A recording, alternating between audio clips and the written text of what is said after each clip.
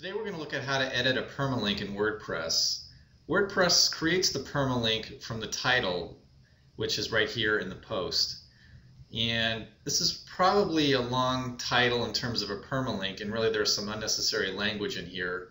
What is a permalink in WordPress is probably the most important part of the title, and if you're into SEO, you'll know that Google's probably not going to care about this part, so it's fine for our title. However, we should take it out of our permalink. So you can come in here. Let me just save that real quick, and let's edit it. So we just want to save what is a permalink in WordPress. So we just need to take off everything after WordPress, delete, save. And let's just make sure we update our post, and that's it. That's how you update that's how you change a permalink in WordPress.